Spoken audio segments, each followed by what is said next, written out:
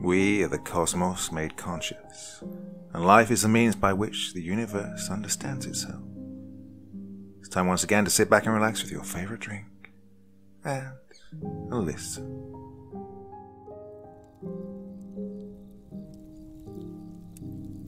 The theory was that it began with Hurricane Harvey a few years ago in mid-August.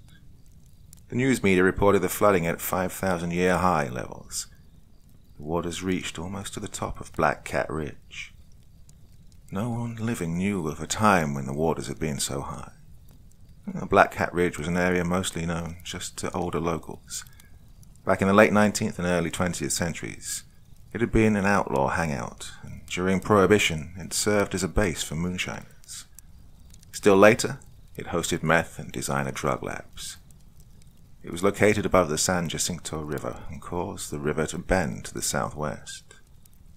In recent decades, people had built homes, a hospital and even a college around the ridge, but the ridge and adjacent lands remained a wooded, tangled, snake and gator-infested nightmare, surrounded by swamps. There were even reports that cougars had returned to the area after a half-century absence. Plenty of other wildlife called the area home: deers, coyotes, raccoons, opossums, feral hogs, feral dogs, and feral cats, to name a few. Plenty of birds and many small animals as well. There was a wetland across from the college campus that hosted a plethora of wildlife. Most of the campus had flooded during the storm and its immediate aftermath. Emergency workers and volunteers saw and had to clean up many animal carcasses left behind when the waters receded. It was nasty work, and the water was contaminated not only from businesses and mills along the river, but with crud from the illicit manufactories on the lower parts of Black Cat Ridge. Still, over the next 2 years, things got better, and the police officers who patrolled the college and the officers and deputies who patrolled around it at night noted that the wildlife had rebounded soundly, especially the feral hog population. They'd started to become a road hazard and tore up every landscaped area they could reach. Feral hogs had been tearing up property for years, yet they seemed to have gotten bolder about their predations since Harvey. One hot summer morning in 2018, the campus officer saw a large truck that cut through the main road adjacent to the campus at about 5 in the morning. It smacked into a feral sow and kept going, speeding of course. By the time she arrived, she saw that the sow was twitching its last. Her carcass rested there for a couple of days until animal control could remove it. It reeked immediately, since the intestines had burst, and it was July. No one would go near the thing on foot. But from a car, one could see that the sow had been particularly large, and more hair covered her than was normal. She had tusks the size of a large male. Everyone agreed that it was just a freak and hoped that she'd had no piglets since the storm. Time marched forward. The campus and area businesses and homes were repaired. The swamp was deeper and more tangled than ever, and the gigantic mosquitoes that emerged from its waters were particularly aggressive. A rumor went around the campus that the mosquitoes had attacked and drained all the blood from a student in the far parking lot after night classes. It was salacious and false, of course. The student had suffered only a temporary anemia. One morning, a larger-than-average gator blocked the road that ran between the college and the wetland, and the school abandoned the wetland's observation platforms rather than repair them. But they'd use the indoor labs. The raccoons had gotten bigger and bolder too. One actually snatched a lunch bag from a campus officer as he arrived for work and walked toward the office. He didn't dare challenge the creature when it stood on its hind legs and chittered threateningly at him. Everyone laughed it off, of course, and the officer simply had lunch in the cafeteria. No one noticed that, after the incident, he avoided the area around the trash cans where the raccoon had been waiting in ambush. Students became less friendly toward the various stray and semi-wild animals that populated the public areas, especially around the building with the cafeteria, where they'd once come to beg for scraps. The animals had become large and aggressive. Even the normally elusive feral cats started to issue hissing challenges over territory and food. The wildest party of the wildlife, though, was a small sounder of feral hogs. They had definitely grown in stature. They looked different, too. All porcine relatives had hair, but these looked like woolly mammoth hogs from the Pleistocene era. Their tusks had grown, When one could catch a glimpse, they'd see a knob of flesh and bone had grown between the eyes of the pigs. This was more than just a different strain of boar introduced into the local feral population. It was a significant evolution. By fall of 2020, night officers around the campus and hospital noted that the hogs had grown fearless. No amount of honking, siren whoops, or flashing lights would get them to move. Eventually, the officer would either have to take another route or get out of the vehicle and try to shoo them away from the area. That could be dangerous with any pigs when they were new piglets. The cells were very protective. Yet until recently, that tactic had worked well enough. Officer G. Harlech, a city officer, got out of his unit to try to chase away the notorious sounder of monster hogs. They'd stopped while crossing a larger roadway by the hospital and had blocked the ambulance entrance. Well, he had to get them to move, and they hadn't responded to his measures with noise and light. He removed the cartridge from his electronic control weapon and activated the charge to make a loud, sputtering crackle of electricity. Sometimes the frequency of that noise would convince critters to skedaddle. He saw that the largest hog in the sounder of 5 stood at least 4 feet tall at the shoulder and had to weigh near 500 pounds. It had abnormally long tusks. They looked to be about a foot long, jutting and gleaming in the headlights. The enormous porker stared him down and started to stalk menacingly toward him. He fled back to the car and decided to go another way. As he reversed, he felt an impact on his driver's side door, and the car slewed to one side with the combined momentum. He corrected course and got the vehicle back so that he could turn and drive forward. However, as he shifted into drive, he saw that the big boar hog stood in front of his car and glared balefully at him through the windshield. The mane of bristled hair from its head, shoulders, and back stood erect in a display of aggression. He swore that the monster hog locked eyes with him. Definitely some kind of mutant, he thought, and mentally dubbed it the saber-toothed hog. The beast allowed him enough room to drive past and get to a lot near one of the buildings over 100 yards from the sounder. He watched him hatefully the entire time. His door was jammed shut, and he had to clamber over his in-car computer and radio setup to crawl out of the passenger side. His driver door was crushed, and the steel was punctured and peeled open. Well, he had to write a lengthy report, and caught flack from both his supervisors and his co-workers. Later that week, he met up with the campus officer on the same shift over free coffee at a nearby convenience store. She didn't laugh at his account, but simply grew quiet as he told his tale. Then, finally, spoke up. I've noticed the changes. I've been on graveyards for a few years since the storm. The animals have changed, especially the swine. That big male you mentioned looks like a mammoth without a trunk. They spent some time lamenting that they'd told their supervisors, but no one had done anything. Sami, the night clerk, overheard as he stocked the coffee counter. Yes, I have seen these monster pigs. Very frightening. Sometimes I'm afraid to take the trash to the dumpster. I can see them through the trees. They're too big. It's not normal.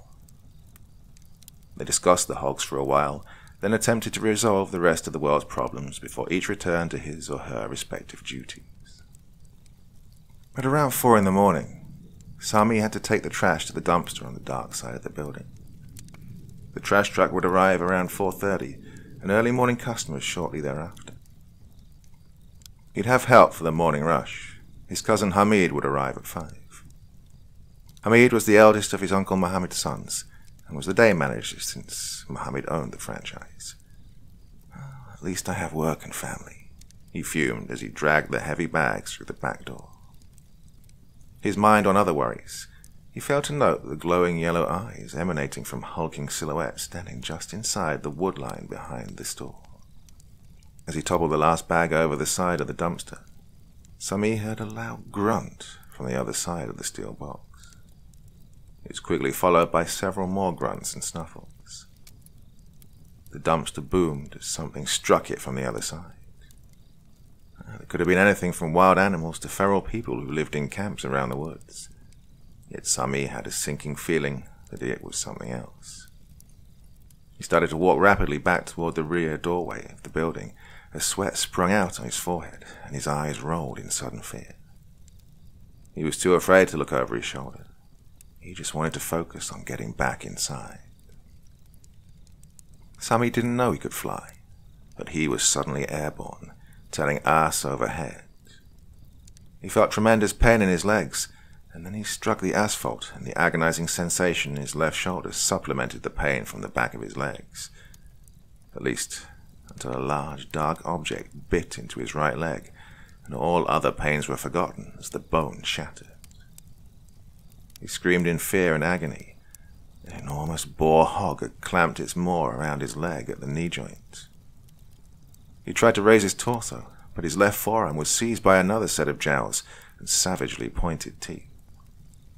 His mind blanked for a moment, and then he began to scream again, this time mindlessly, as more teeth shredded his flesh, and the last thing he saw was the open mouth and gullet of the Porcine Horror as it clamped onto his face and crushed his skull.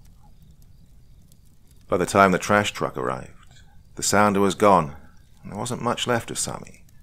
Just a few pieces of bone and flesh and a large smudge of blood on the asphalt. The driver didn't notice. There were always wet spots in convenience store parking lots, especially around the dumpsters. He simply racked up the dumpster, emptied it into the truck container, and moved on to his next stop. Hamid arrived, just after 5. He was habitually late since he knew that Sami wouldn't dare complain. Besides, he didn't want to have to help with the small chores necessary to begin the business day. He liked Sami well enough, but had his own responsibilities and future planned out. He was puzzled when he arrived and Sami was nowhere in sight. There were 3 customers at the counter, and 2 more roaming the aisles.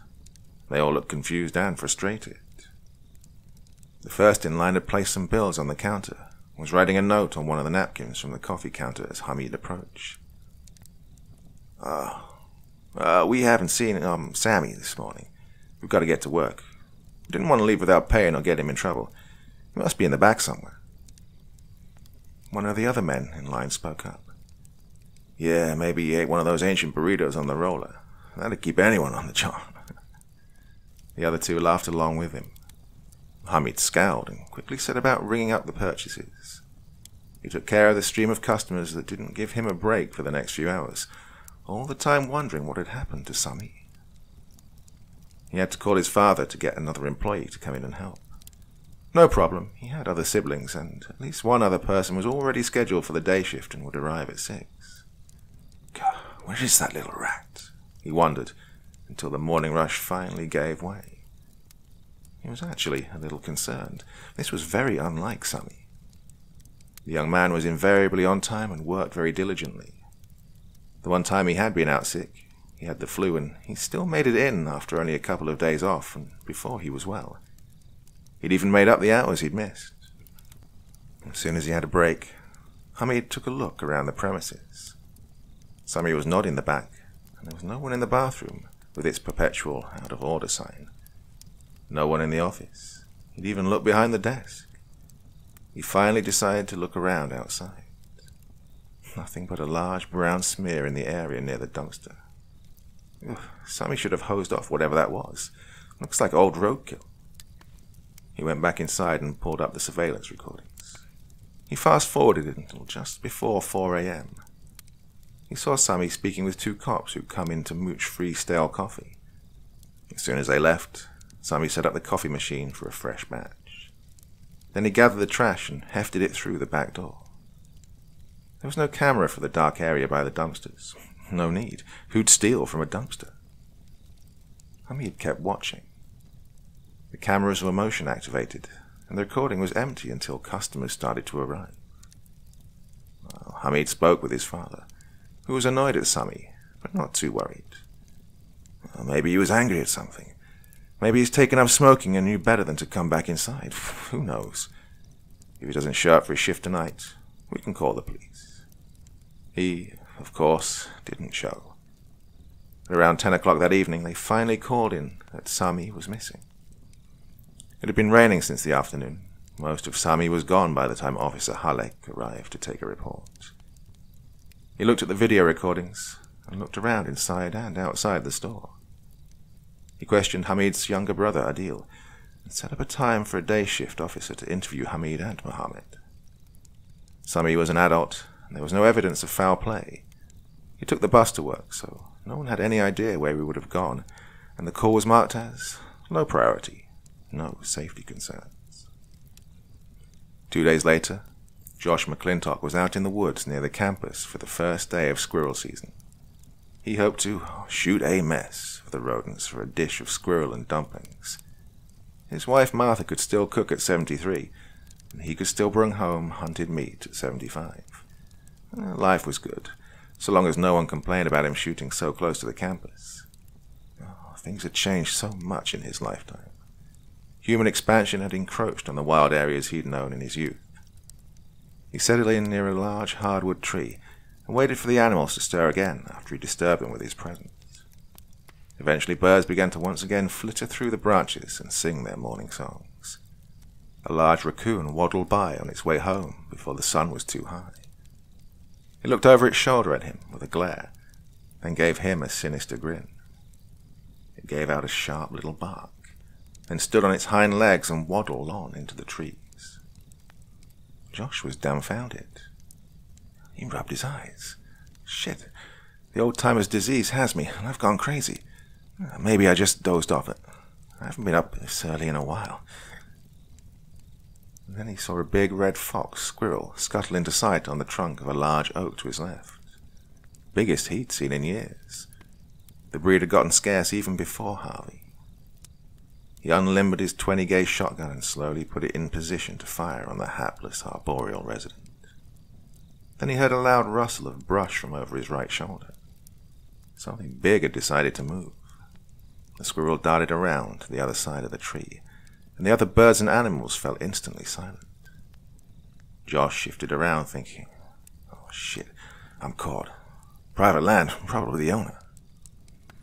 He decided to remain still. Maybe the guy would pass him. He darted his eyes around, trying to avoid moving the rest of his body, much the way squirrels freeze or try to hide on the far side of tree boles and then freeze.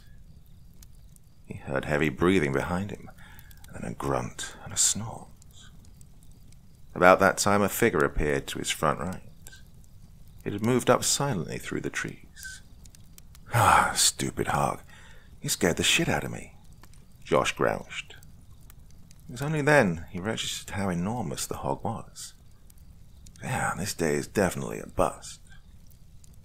The monstrous hog just stood there looking at him for a moment, then bristled and pawed the ground.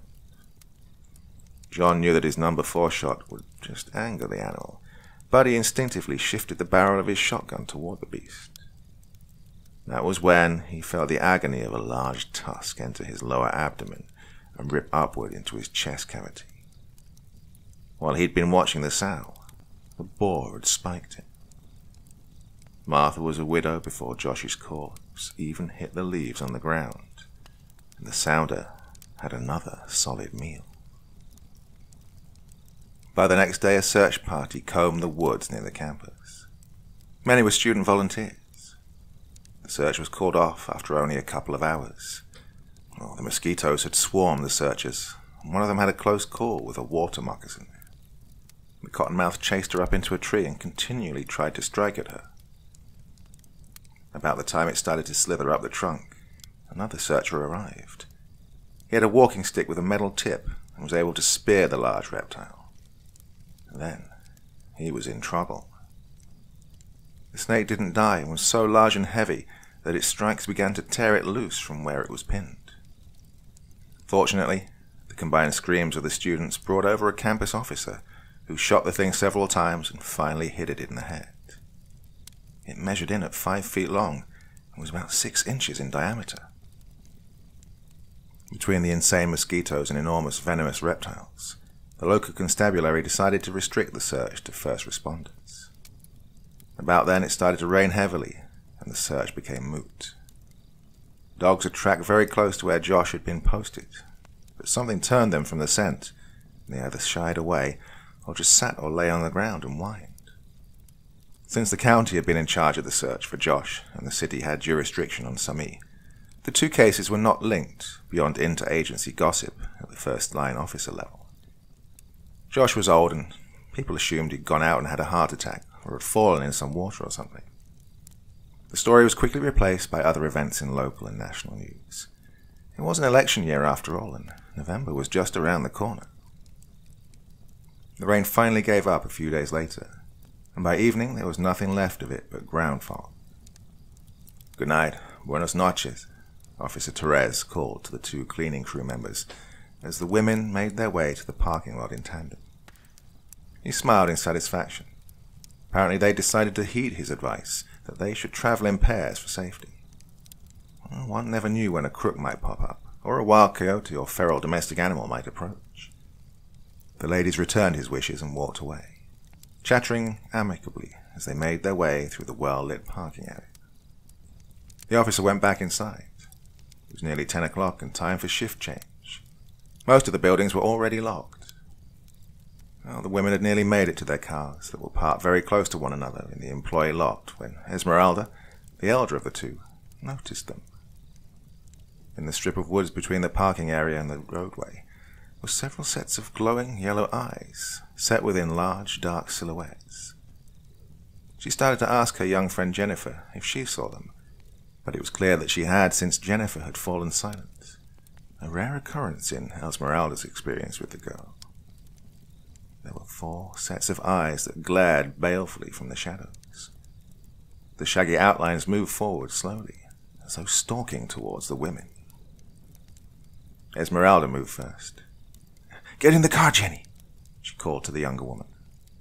Jennifer stood frozen in horror as the hairy brutes came into view. Esmeralda focused briefly on getting into her own pickup. She fumbled with the keys.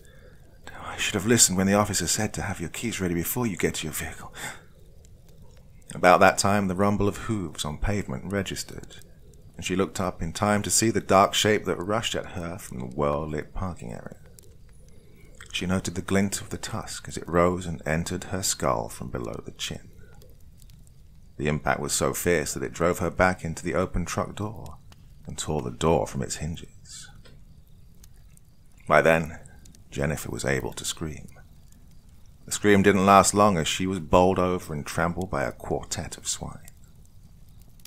Once they started to eat her alive, she was unable to make any noise other than a gurgle from her missing throat.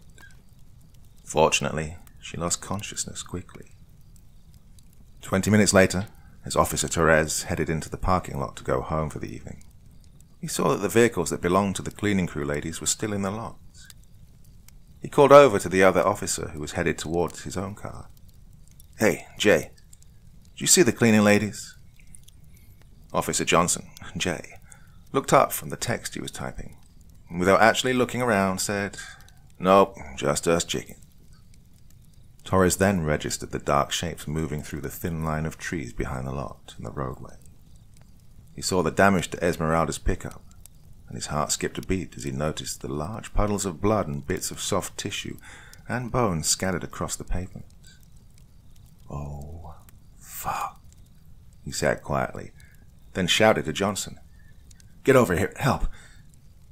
He pulled out his flashlight and his sidearm and started walking quickly toward the horrific scene. He used his radio to contact dispatch and request assistance from the supervisor, who was still inside the office, and to send EMS. As he made it to Esmeralda's pickup, he saw that the dark shapes in the shadows of the pines had halted. And then, glowing eyes stared ominously toward him. Johnson approached quickly and panted out, "On your left." Torres spared him a glance. The younger officer was winded from fear stress rather than physical exertion. Jay was in good shape and was on target with his sidearm. The officers used their flashlights to illuminate the faces that contained those terror-inducing eyes. What they saw was 5 sets of enormous porcine features smeared with fresh gall. There were scraps of bone and flesh on the ground near their feet.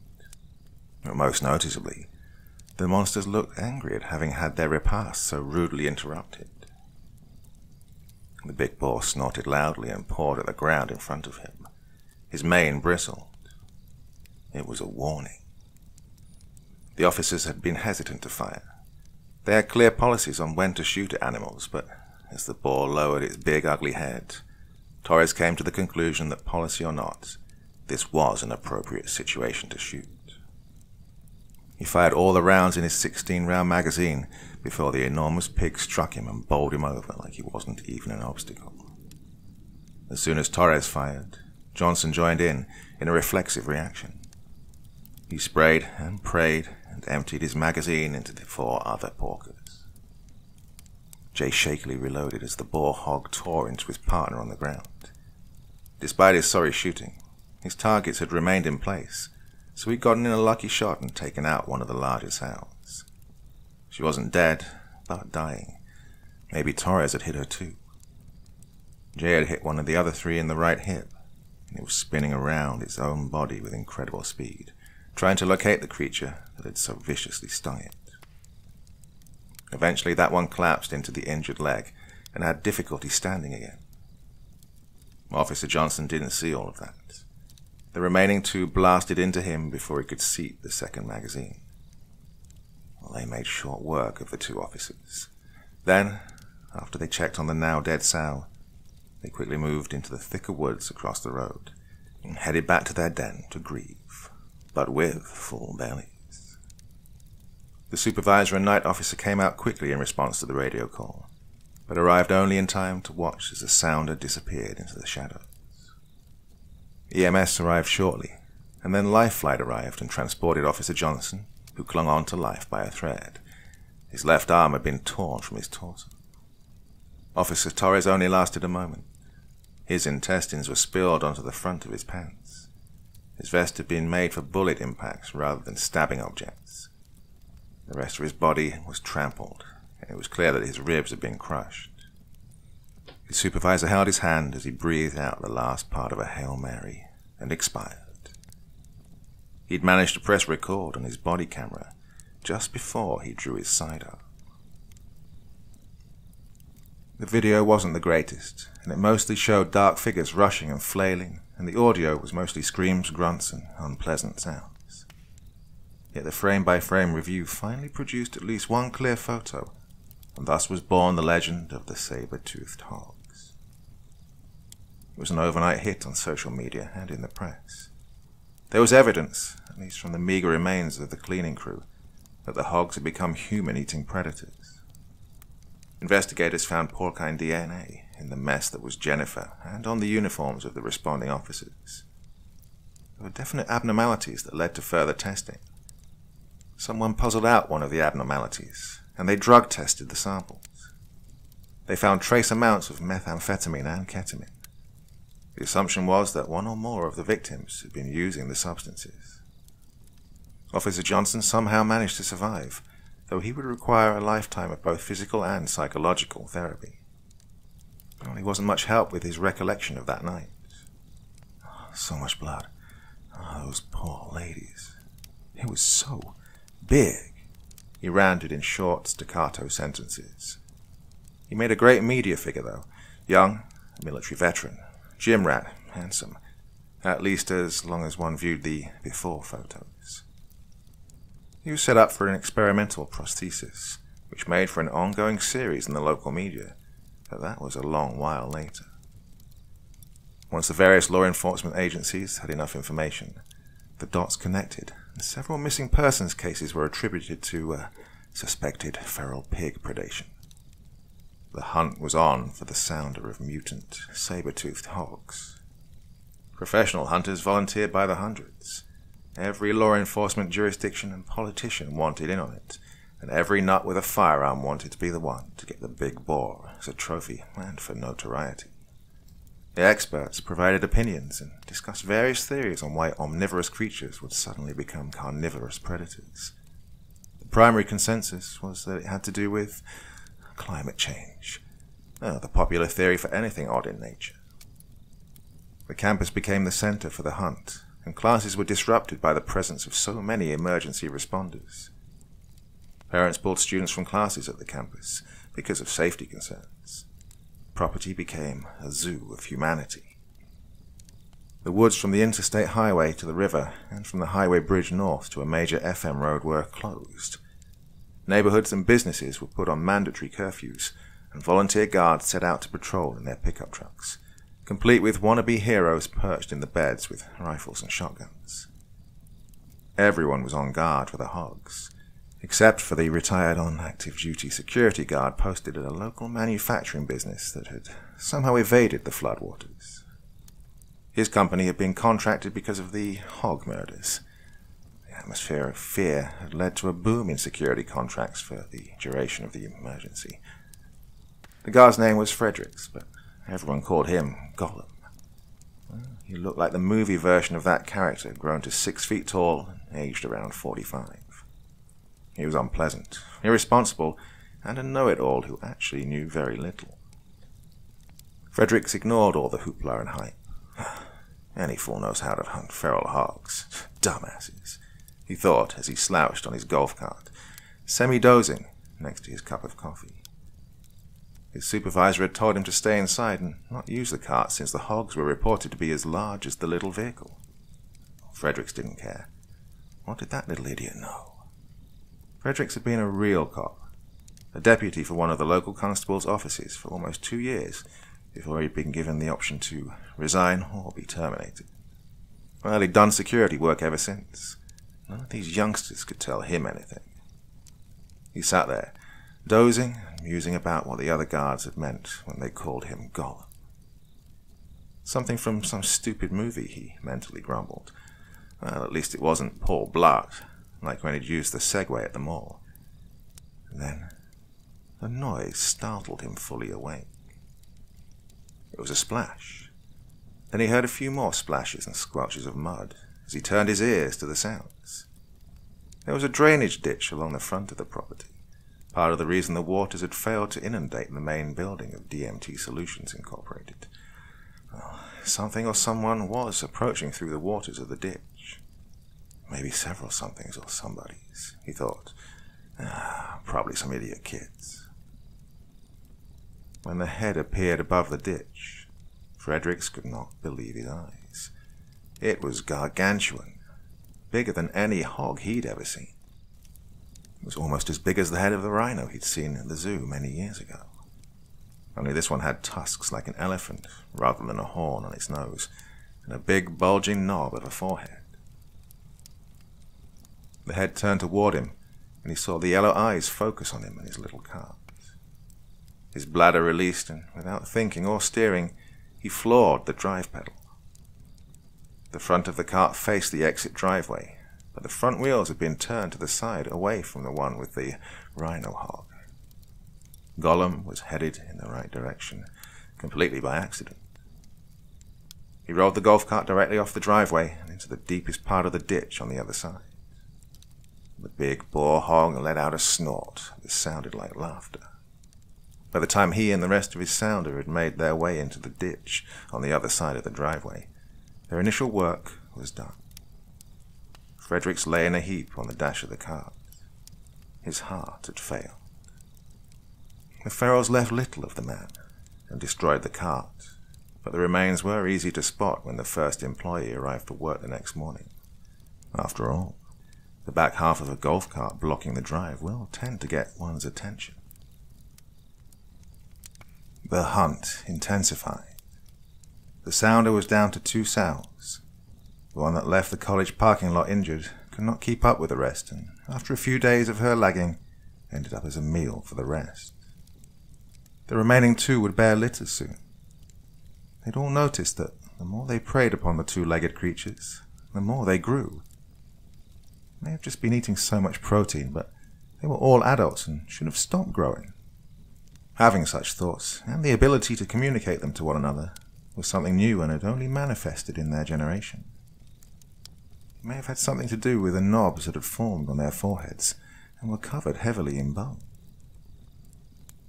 They'd found a low spot by the river, a little bend in a tributary creek that was damp without being full of water. They used it as a wallow. They always felt unusually energetic after a wallow in that spot. Their home was uphill, near the top of Black Cat Ridge. The flood had left behind a large old oak just below the high water mark of the flood. The roots had come to rest over a low spot in the ground. With a little digging, they'd made a nice den. Since then, the local weeds and brush had grown, and leaves and pine straw had fallen to provide some camouflage. It would be a nice, safe place to raise a family. The two legs who had inundated the area in the past few days trounced past it without a glance. Hopefully they would leave soon. They'd started to travel in groups and carry weapons. If they didn't go away soon, the sounder would have to take on a group of them, or leave altogether.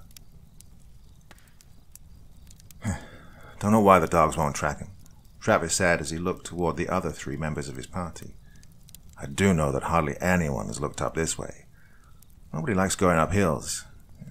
Ain't that high of a hill, but, well, folks are lazy. Travis was a volunteer with hunting and tracking experience. His friend Billy was in the group along with a deputy and a police officer from local agencies. They made their way up the ridge and over to the backside that faced away from settled areas and toward the river. The thing is, if I was a hog, I'd hide as far away from people as I could. Billy snorted. You are a hog. A bear and pork rind hog, and you do live far away from other people. They shared a laugh. It was apparently an old exchange between them. The 2 police officers exchanged a look as well, and silently panted with exertion as they climbed up from a draw that cut into the ridge. They'd had a rough hike. The land and vegetation were unforgiving, and each was carrying an AR-style rifle. The 2 hunters carried short-barreled 12 GA shotguns, what they called pig guns. They all wore pistols and carried knives. Billy carried a machete in a sheath, but they'd mostly stuck to game trails, so he hadn't had to use it much. The officer cursed as he stepped into a wet hole from where a tree had rotted in place. That's nasty. Cold, too. The others tried not to laugh. The holes were covered by pine straw and were difficult to spot, so it could have happened to any of them. He pulled his leg from the hole and shook off as much of the muck as he could. Well, they'd all pause for a moment, to ensure he hadn't twisted his ankle or knee. The deputy leaned his weight on the hand he placed against the trunk of a large uprooted oak tree as he caught his breath. Now I really need to get back in the gym, he thought as he heard a loud, deep, octave grunt and snort from the other side of the hole, where the top part of the tree began to spread into branches. All members of the party turned toward the sounds. They all knew what had made them: a feral hog. And then a tremendous beast appeared suddenly at the root end of the tree. It moved incredibly fast for such a large animal. Before any of the men could react, it was upon them. It directly struck Billy and pushed him into Travis, and then lifted both men into the air. Its rear flank crushed the deputy against the hard wood of the tree. The officer stood a few feet away from the rest and did a great job in bringing his rifle to bear, but about that time he felt something tear into the back of his left thigh. It entered just above the back of his knee joint, a spike that then tore upwards and ripped through his left buttock. He landed on his right side, rifle dropped and forgotten in his newfound agony. He didn't suffer long. Enormous porcine jaws clamped on his neck, and he could have sworn he heard a snap before his vision faded down a long, dark corridor, and sounds and sensations ceased. Another ghost for the storied Black Cat Ridge. The others fared no better. The boar had burst through the group, then made an amazingly quick and agile 180-degree turn to charge back into their midst. He focused on Travis until the man lay in a ball around his own offal. Billy had been unable to rise. His right femur was broken, and he was already in shock. Fortunately, he clenched his eyes shut with the pain and didn't see the steer-sized hoof that crushed his skull. The deputy had been bruised and winded, but otherwise he was not seriously injured. He watched on in horror as the beast made it spin and again attacked the 2 hunters. He'd seen bulls at the rodeo make spins like that to get rid of riders, and then rapidly turn and try to gore them. Yet he was always amazed when such bulky creatures displayed highly dexterous acrobatics. He dropped the AR when the boar struck him, so he quickly drew his sidearm. His peripheral vision noted a dark blur as a set of teeth buried into his forearm, and he was suddenly and painfully yanked from his feet and dragged along the side of the tree trunk. As they passed the roots, his other arm snagged and he came to a momentary halt. Then he felt his forearm separate from his elbow. The unlucky, or perhaps truly fortunate man passed out from the pain and sudden blood loss, and so didn't feel the rest of what happened to his body. When the party did not report back to operations, the sheriff and the command group looked into where the team had been assigned to search. Crest of Black Cat Ridge. Figures, he spat. Nothing good ever comes from that area, except when Harvey washed out the meth monkeys. He looked around at the commanders. It's getting dark. Probably best to plan and wait until morning. Early morning, maybe we can catch them while they're still stirring. One of the commanders piped up. What about the missing men? Are we just going to leave them out there? The sheriff offered the man a steely gaze. They got lost or worse in daylight. You've seen those woods. You want to go traipsing through them in the dark? He looked around at the others. Oh, we need a plan. Feral hogs are smart. They have a great sense of smell and are downright uncanny when it comes to spying traps. Any thoughts or suggestions? The game warden captain in charge of organizing the volunteer hunters took up the gauntlet. We have enough people to make a tiger hunt. No elephants, but a couple of monster trucks may do the trick. The discussion went on for quite a while. At least they finally had a specific location to search. If the party had been attacked, it had happened in daylight, so they must have been near a wallow or a den. The plan would cover both a search and rescue operation and a hunt. So they all went to their various sleeping arrangements, confidently and satisfied. Before dawn, the entire emergency response group was on hand for a briefing, to include assignments. The mission would combine looking for the missing team members as well as trying to locate the hogs. The sheriff filled them in on the attack on the security guard. The security guard from one of the local companies was slaughtered the other night, and his golf cart was shattered and scattered. Some of you may know him. I've heard his buddies call him Gollum. His real name was Fredericks. He paused and looked around for confirmation. There was none. Oh, there was another video recording. From the building, very clear. The big boar looks to stand around 5 feet at the hump on his shoulders, and weighs in a good 800 to 1,000 very lean pounds. The tusks are abnormally long, and there's an odd lump between his eyes. This monster doesn't need the saber-toothed tusk to kill. It needs only to trample or crush. Now, time is short. We'll meet at the base of the ridge in 10 minutes. Well, he knew it would take longer, but he needed them to comprehend the urgency. Everyone will shake out in a line. As we proceed, you will stay inside of the team members to your left and right. While time is a factor, safety is the greater consideration. Stay on line with the others. I cannot stress that enough. We've set up 2 all-wheel drive vehicles with shooting platforms on the other side of the ridge and at the bottom. They're already in place on the other side of the ridge, ready to ambush the killers once we flush them. If we fail to locate and neutralize the hogs, we may be able to drive them into range of our shooters. Once we've crested the ridge, we'll descend only a short way down the other side. We do not want anyone in the line of fire of the shooters on the trucks.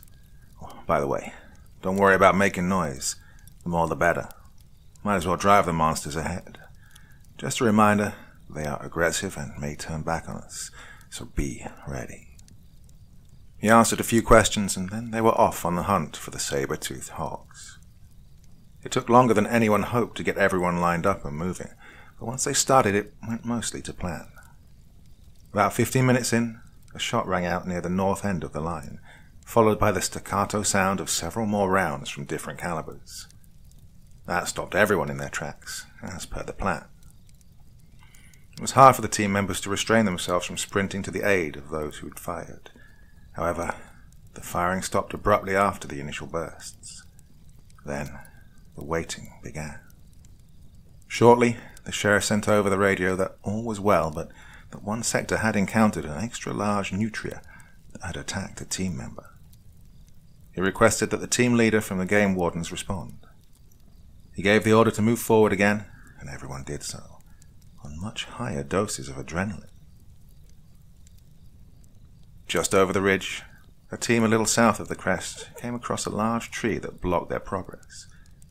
They found weapons and a few other inedible items, and large pools of dried blood and offal. The area stank, and flies that had grown to the size of horseflies buzzed around the sticky mess. This caused another brief pause, and evidence techs were deployed to the scene.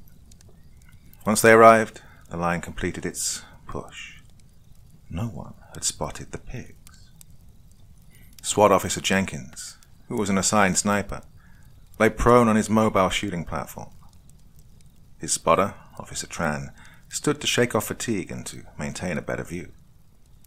There was a secondary spotter, a local hog hunter on the platform, and the driver sat stoically in his seat, looking around in every direction he could.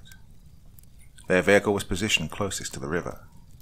It sat on oversized wheels and tires, so everyone was reasonably high off the ground. They were all pretty tired since they'd left late the night before to get into position in time for the early hunt. Well, it was a waking shock when they heard the radio traffic about the fate of the missing party. Crap, Jenkins thought. How many more? Soon he could hear the noise of the beaters as they came to a stop a safe distance out of the line of fire from either truck. The sheriff came over the radio and told the beaters to make some noise. The first responders yelled and clapped their hands and whistled along with most of the volunteers, but sure enough, a few of those yahoos fired rounds. Apparently, they didn't understand the concept of gravity. The rounds had to come down somewhere, and there were far too many people in the area. There was a quick and angry broadcast of "Cease fire," repeated until well after the last shot. This was followed by a tense reminder that firearms were to be used only when they faced a life-threatening situation. Well, at least the wait isn't boring, he thought as he looked up and winked at Officer Tran, who smirked, shook his head, and mouthed, "Dumbasses." That was when a rumble of hooves and a loud boom erupted from the passenger side of the truck, and the entire vehicle tipped a little toward the driver's side. There was another rumble of hooves, and before the vehicle could tip back, an even greater impact. This time it tipped most of the way. Grunting squeals, deepened and increased in volume to a surrealistic level, roared as another impact finished the job and rolled the truck onto its side, and then onto its top. The boar and the larger, older sow stood looking on in satisfaction. Their long hair was matted with mud from their early morning wallow. They had spotted the ambush on the way back to the den and had decided to conduct one of their own. They left the younger sow down by the river. She was slow and gravid, getting ready to have her little ones. In the truck, the driver dangled upside down, caught in his seatbelt. Officer Tran and the civilian hunter had fallen when the truck rolled. The hunter had jumped free, but lost his life. Tran and Jenkins managed to end up on the ground with the bed of the truck and the roll bar keeping the mass above them. Tran was curled around a broken arm. Jenkins, while stunned by the suddenness of the attack, still had hold of his rifle. He turned dizzily toward the two brutish swine. The big male eyed the truck and pawed at the ground. The sow had started a loping run that would build up momentum for another strike. As she came around face forward, Jenkins had time to get his muzzle in line and fire. He fired 2 more rounds in quick succession, and the sow screamed as the .50 caliber round struck her in the chest and penetrated her vital organs. Her carcass skidded to a stop about a foot from the side of the truck, and Jenkins' view was entirely blocked. He rolled toward the driver's side and scrambled to his feet. "Tran!" He reached under the truck and grabbed hold of Officer Tran's collar. He pulled backwards as hard as he could to get clear of the truck. Had the boar flipped the truck over again, they would have made it. Instead, there was a loud crash from the front of the truck, and the front end, engine and all, spun towards them at tremendous speed. The impact sent both men sprawling into the underbrush, both of them stunned and helpless. Jenkins could hear the sounds of shouts and the rumble of many running feet as the beater crew poured down the ridge to rescue them. He managed to open his eyes and look toward the ruined truck, just as the boar rounded the front and glared at him with furious eyes. The truck had made a full 360-degree turn, with the top of the cab as an axis. The boar pawed at the ground, bristled its mane, then, just as it squatted to begin a trampling charge, a shot rang out, followed rapidly by 11 more. The boar stumbled away from the cab area of the truck and fell onto its side. Everyone had forgotten about the driver, who carried a .45 caliber pistol with high-powered ammunition.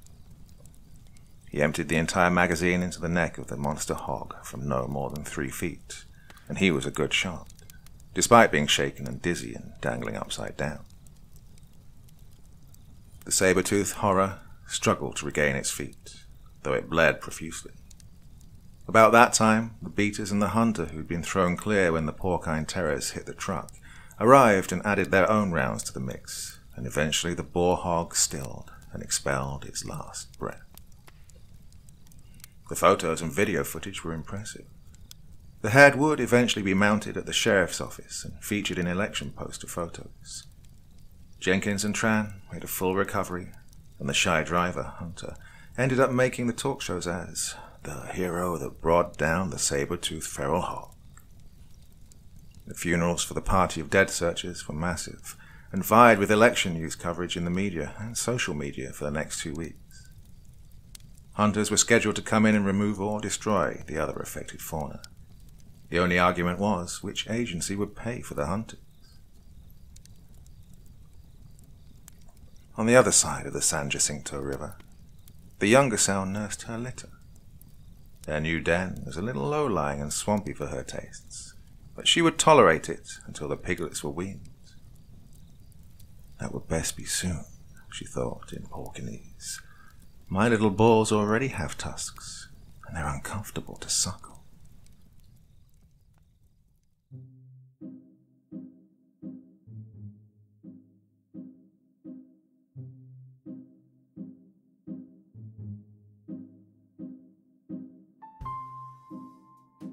So I guess if there was a moral to that story, it would be do not give crystal meth to pigs, because the outcome is not good at all.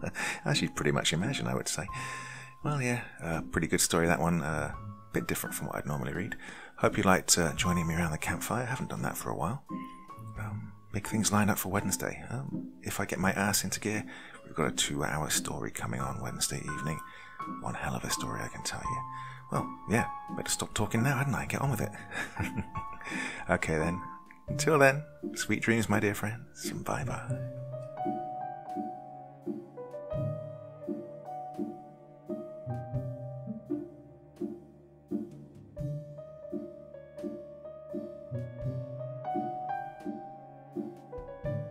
Thank you so much for choosing to spend your time listening to me. Now, if you enjoyed the Dr. Creepen experience, then come find me on Facebook. Come chat with me on Twitter. Listen to the background music and download it if you like on SoundCloud. Drop by the store, pick up a t-shirt. And, importantly, if you've got a story you'd like me to read, send it to Dr. Creepen's Vault, the subreddit I set up so that I could read your stories. Now, looking forward to seeing you all again real soon. So, come check me out, okay?